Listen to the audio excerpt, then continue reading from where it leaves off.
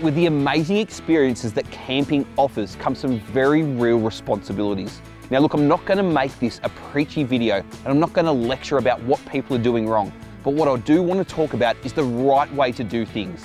Camping etiquette.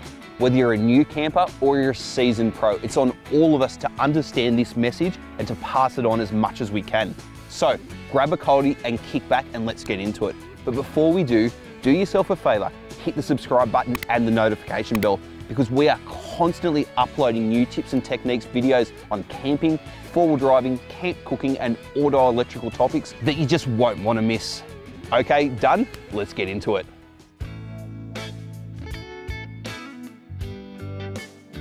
Okay, so let's start with the simplest and most visible problem with camping first. When it comes to rubbish, if you can carry it into camp, then you can definitely carry it back out with you, period. There is no other way to look at it, and there is no grey area here. Look, I know no one wants to fill up their car with dirty, smelly, leaky bin bags, but there are other options. Strap onto a rear-mounted spare tyre, and I think they should be as essential a part of your camping kit as your swag is.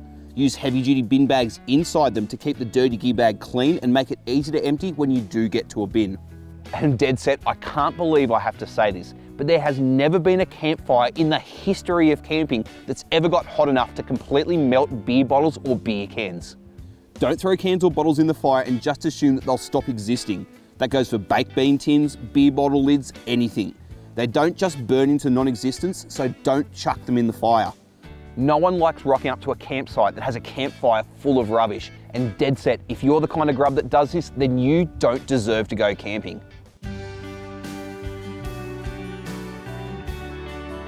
So after the issue of rubbish at camp, one of the biggest problems that we face as campers is campfires that aren't properly extinguished when people leave camp. Everyone should be clearly, painfully aware of what happened in October 2020 on Fraser Island. A couple of campers lit a campfire, neglected to extinguish it properly, and it burned out more than 87,000 hectares of the island's bushland. Now, where these campers did light that fire was illegal, but putting that argument aside for a second, this is a worst case scenario of what happens when you don't put a campfire out properly. All it takes is for a gust of wind to pick up some embers, carry them to some dry grass and start a bushfire. It's just not worth it. Always take the time to properly extinguish a campfire when you leave camp. Ideally with water if you're near a creek or if you're at the beach, or if not, by burying it deep into the soil. But a word of warning on that last point there, never bury a campfire if you're camping on the beach. The heat transfers up through the sand and can stay hot enough to burn skin for hours. Only a couple of years back, a young kid up on a Queensland beach suffered third-degree burns to the soles of his feet when he inadvertently walked over a fire that had been buried in the sand. Just don't do it.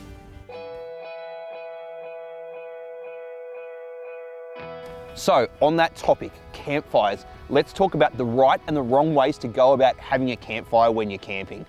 Without a doubt, a campfire is one of the most enjoyable parts of going camping. But you should be aware that you can't just automatically collect firewood anywhere you are. In fact, in most national parks, collecting firewood off the ground is prohibited. That means if you do want a campfire in national parks where and when they are allowed, you're responsible for bringing your own firewood. And when it comes time to find a place to light a campfire, always use an established fire pit. Don't just go burning holes in new patches of grass. And in fact, many campsites these days don't allow open ground fires, but there is another option. Portable fire pits are an incredible bit of camping gear that everyone should have. They pack away so small and they're easy to transport. And then when you get to camp, they set up in seconds. And the bonus here is when you use a fire pit like this, the campfire is contained, and because it's raised up off the cold ground, you'll find that you go through less firewood. There's nothing like a roaring campfire when you're camping, but you've got to do it the right way.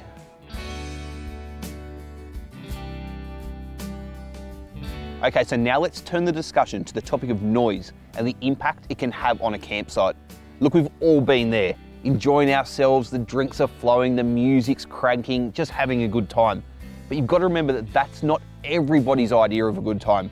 Flat out, if you're going camping with a big group of mates and the fridges are full and you're keen to just crank the music, go well out into the scrub, well away from anybody else. That way, you're just not going to disturb anyone and you're going to have a good time yourself. But if you're at an even moderately busy campground, especially one where there's families and kids, then 10 PM is absolutely the noise cutoff time. It means turning the music right down, keeping the laughter and the yarns to a dull roar, and just being aware that there are people whose idea of camping is relaxing and having a good night's sleep in their tent. And look, if you do rock up late to camp, it's on you one way or another. Either keep the campsite quiet if it is quiet, or don't camp on top of other people if they're having a good time and you want to go to bed. And if you've got a big free-flowing exhaust, when you get to camp, don't let it idle. Don't drive from one side of camp to the other all night, dragging firewood back to your campsite, because that sort of noise pollution is just as bad in a quiet campsite.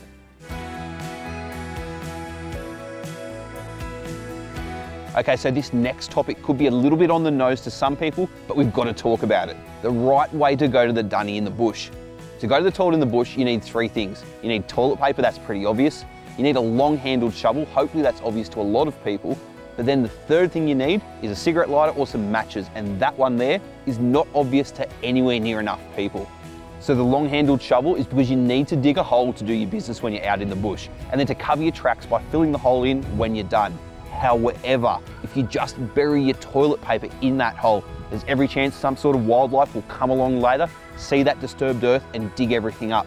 When that happens, you end up with toilet paper strewn across the campsite, almost as bad as if you'd never dug a hole to begin with.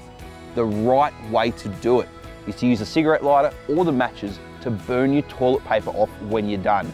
Now, again, a word of warning here. You don't want to be the camper that burns down a state forest just because you went to the toilet. So you've got to be doubly, triply sure that when you've burnt your toilet paper off, that all the embers are extinguished. Use the shovel, completely cover everything when you're done. But you do need to make sure all the toilet paper is properly burned off as well, before you make doubly, triply sure that you stamp out all the embers and ashes with your shovel. It's all about leaving no trace. Now, of course, if that sounds like a lot of work, especially if you've got kids, then the easier, hygienic solution is the portable camping toilet. You add toilet chemicals to them to assist in breaking everything down and helping with odor control, and you just empty it into an RV dump point when you come across one. Plus, you get the added benefit of an actual toilet seat out bush instead of an old fallen tree.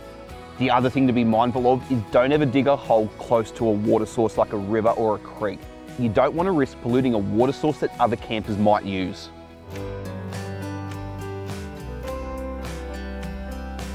Okay, so I get that for a lot of beginner campers, camping out in the bush by yourself can be a bit daunting.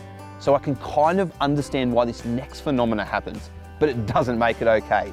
So let me say this plainly and clearly. There is no need to camp on top of someone else if there's an entire campsite to spread out in.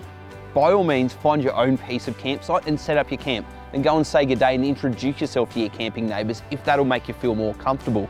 But there is no need to camp on top of someone. No one wants to hear someone else snoring through their swag at 2 AM in the morning. There's no need to feel as claustrophobic while you're camping as you do when you're at home in peak hour traffic.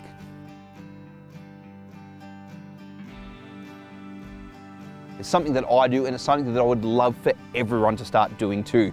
Make a point of leaving every single campsite better than the way that you found it. It's a selfless act, but it doesn't take much time, and the effect is a better camping experience for the next person.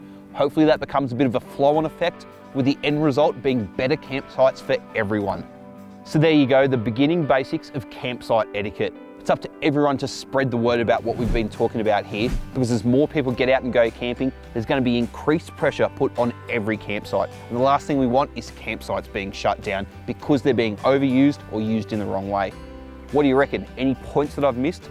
Drop them down in the comments below, and remember, hit that subscribe button and make sure you check out all the rest of our videos.